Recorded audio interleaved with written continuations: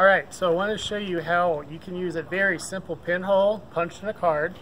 Not sure if you can see that or not. In order to view the solar eclipse that's coming on Monday. This is one of the safest ways to view an eclipse. I want to reiterate, do not look at the sun. Your retinas have no pain receptors. If you look at the sun, you will not get, your body won't respond to that at all until your retina is damaged. Okay, so do not look at the sun. So what you do is you take a card. Now I'm going to use a business card here. You can use a 3x5 card. Paper plates work very well.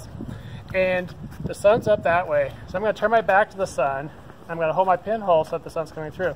Then you can use another card.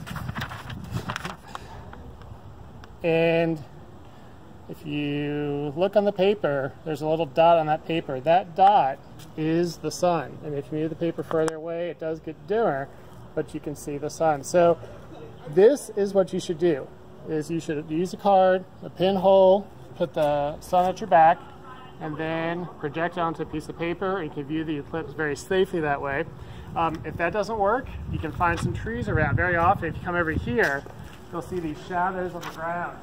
These are little pinholes as well, so if you look on the ground, chances are you'll be able to see the eclipse as well, okay?